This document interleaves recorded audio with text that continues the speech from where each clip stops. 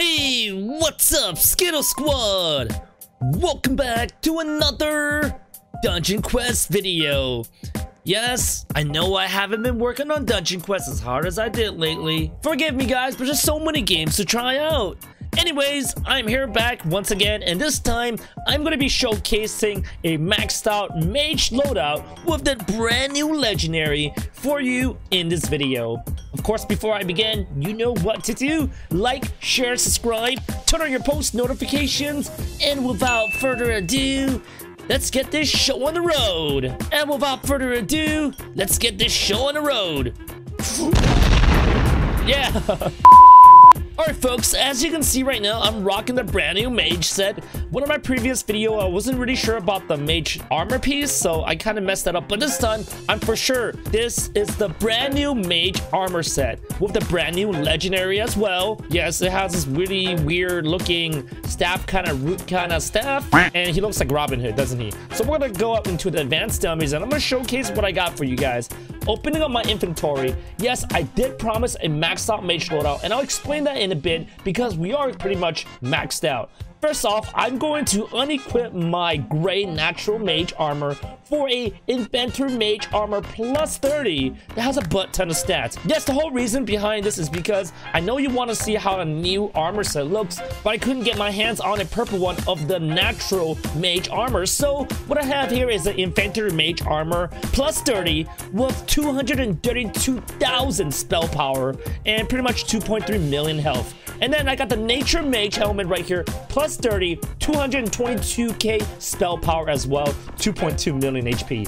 And then we move on to the legendary Twisted Wood Great Staff plus 30. I do know that the potential can range from 1.9 mil to 2 mil, so this is kind of low on that end, but I mean, at the end of the day, this is a plus 30 maxed out. Then we're gonna look down and look at the skills that we're gonna be showcasing in this video. Molten Ball calls down a molten ball which explodes into smaller pieces. Scales with spell power. And then we have the demonic curse. Curse all enemies in front of you, dealing damage over time. Scales with spell power as well. So we're going to test these two skills. Then we're going to compare to one of the stronger ones that has been out for boss raids so far. Let's start up with Molten Ball. I think the range is pretty high. Okay, never mind. The range is not very high. I mean, far. Throw it again. Let's try it. Molten Ball. Why is it not hitting these advanced dummies? What? Wait, maybe we need to go to a merchant. So every time, if you guys can't test all your damage at advanced dummies, the merchant should be your answer. Alright, come on, buddy. Help me out here. I just saw 200 billion damage. 100 bill and another 100 bill. It's a lot more than I predicted back then for my previous Dungeon Quest video. Alright, now we gotta go back and test out our demonic curse. Demonic curse. Bam! So, I think that's like 10 or 9 hits of... How much was that? 25 billion per tick? 26. I saw 26. Did you see a 27? That's a crap ton of damage. I really like this skill, guys. So that's a crap ton of damage if you consider it overall. But now, knowing all the damage, we can kind of dish out and kind of see the cooldowns. 4-second cooldown for Demonic Curse. And then for Molten Ball, that's a 4-second cooldown. Now we want to compare it to Orb of Destruction. Because by far, Orb of Destruction has been one of the more popular skills, the more useful skills in boss raids. So we're going to try that here. And that's 45, 45. So basically, you were able to do 3 to 4 ticks of around 45 billion damage, added on with a final burst around 90 billion, which makes the Orb of Destruction still the most OP mage skill so far. But of course, in this video, I will be testing out only the new skills because they are new and they're funky fresh. But going back to these new tier 30 skills, and I call them tier 30 just because they're new to the update, and honestly, you can grab them from any single tier at all, since as long as you can fight the golems, you have a chance to get them. I think these skills are very cool visually. Even though they might not be the best skills out there, I still like them. And if I had to choose between the two, I would prefer Demonic Curse just because it seems to do the better damage and it seems to have a better range.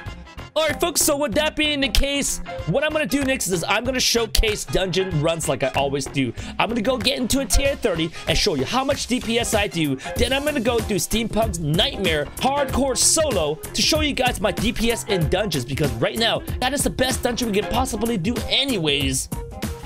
Alright folks, just like any of my other videos, when I do these dungeon runs, I kind of just focus on playing and I don't really commentate. So sit back, relax, and I'll see you guys later.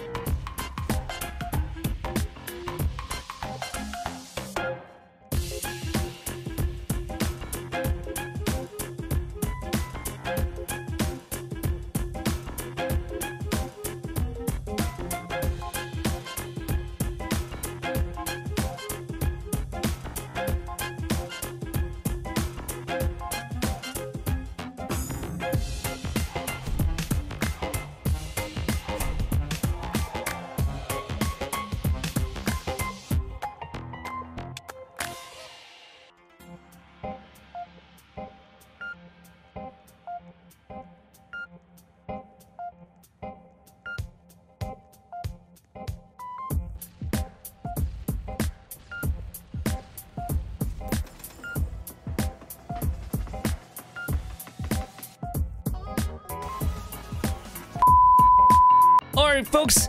Thank you so much for watching this video. If you enjoyed it or found it helpful in any way, make sure you know what to do. Like, share, subscribe, turn on your post notifications, and let me know in the comments down below if you guys still want any more DQ content from me, how you guys want it, you know, what kind of content you guys expect, and hey, maybe I'll just go and make them based on your suggestions. Well, with that being said, I'll see you guys in the next one. Peace out, y'all.